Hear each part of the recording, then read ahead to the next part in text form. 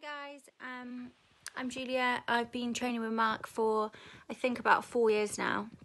I met him through my job, and I can say that I could not be doing what I do mentally or physically without him.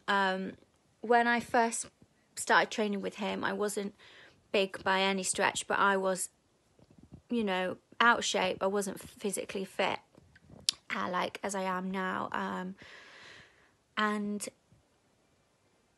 he's so good with you, and he is so good to talk to and give you advice. And one thing that I remember, which is easy to forget, is I was petrified. Like my first session, I was like, I don't want to go in a gym.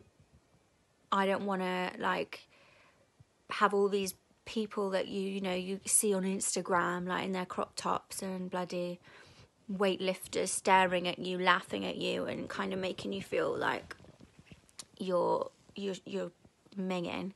But it's not like that. And Mark is not like that. He'll always encourage you and drive you forward towards your goals, and he's there to talk to. Like, he's almost like a counsellor. He's become a good friend to me, and he's been there through lots of problems at work. We talk about work, life, everything, and he's brilliant. And if I don't see him twice a week, training wise, oh gosh, like my mental health is like shocking. Like I physically crave that kind of adrenaline now to make me feel better. One thing as well I'll say is when I first started training, I got so onto it.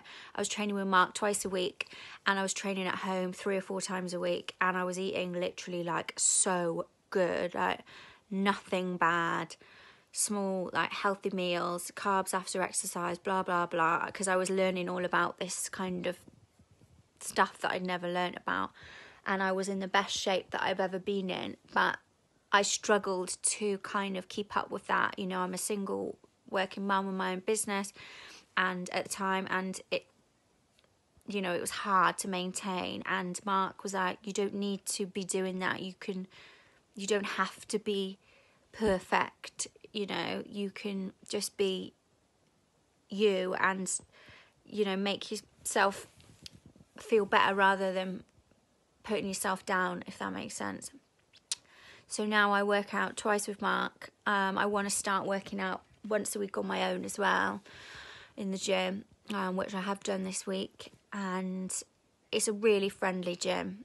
Mark is really, really friendly. He never judges anyone. He never says a bad thing about anyone. He's very, very professional. He's very kind, and he's very loyal to all of his clients. And he's absolutely rammed. Like, it says it all. Like, he's smashing it. And we started our businesses the same time together, and I'm very proud of what he's achieved, and I think he's brilliant, and I think everybody else would say the same.